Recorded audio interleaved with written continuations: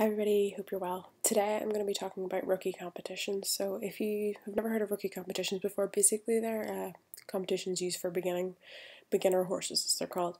So I'm going to show you what I mean by this. So I've got one of my fillers here and I'm going to click on trot. So these are the rookie competitions. They've got like a horse head inside a circle and they're reserved for beginner horses. Now the thing is, right, the amount of skills a horse has changes, which dictates whether or not you can enter these competitions. So the way you find that out is you basically go into the community and the game help, and then into the breeder's manual, and into number 3 here for prepare your horse for competitions.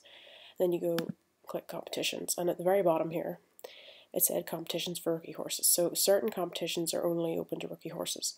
Rookie horses are horses that have won less than 20 victories, okay? And that's 21st places. Anything else is not a win. So 2nd, 3rd, 4th, 5th, that doesn't count.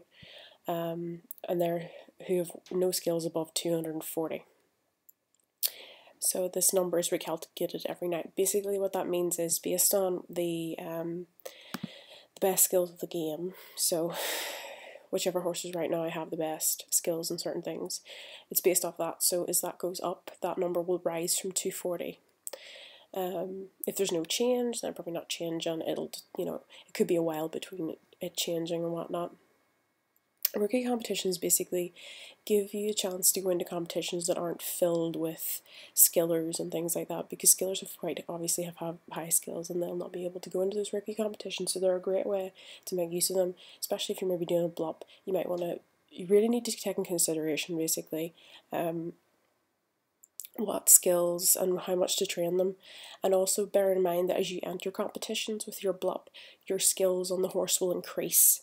So I'm just going to try and see if I can find one and maybe just show you what I mean by this in case you're unfamiliar with it. So I'm going to go for one that I'm pretty sure I haven't used before, so this will do. Okay, so as you can see, this horse here doesn't have 240 in any of these skills. Now bear in mind, as I said before, it's based on the skills of the top horses. What if it'll be 240, it might be 500 on another server, so check on your individual server.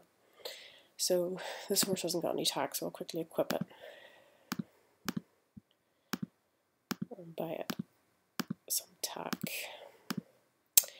Okay, now if I click on trot, okay, and if I look at my trot skills right now, I've got 0.81 for trot, speed is 1430, and dressage is 3449. So if I click on participate and I look down the side here, as you can see, I've got 0.22 plus to trot. Speed is also increasing dressage. So that's one thing you need to bear in mind. Obviously, this is quite a low GP horse here. This is a foundation, so the skills will be less. So if you're training something that maybe had 800 genetic points, the amount of skills it would gain would be higher, so you need to bear that in mind. So don't train your horse too close to that limit with the rookie competitions, because you want to be able to go into more than 20 rookie competitions to try and get those wins.